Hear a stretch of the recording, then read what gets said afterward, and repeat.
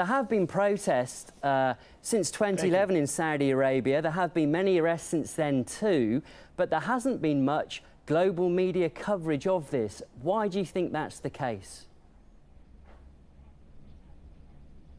Well, we should break down the strategy of the House of Saud, expanding on what your interviewee said before.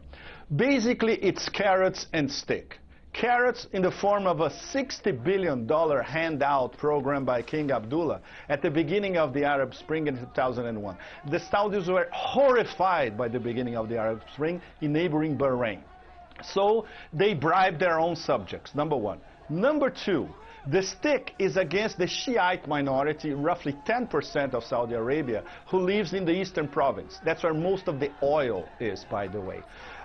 They don't want to bring down the House of Saud, essentially. They want more participation, the judiciary not answering to religious powers, and basically more democratic freedoms. This is not going to happen in Saudi Arabia, period.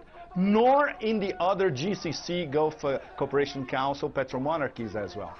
How do they do it? They stoke the Sunni-Shiite divide inside their own country.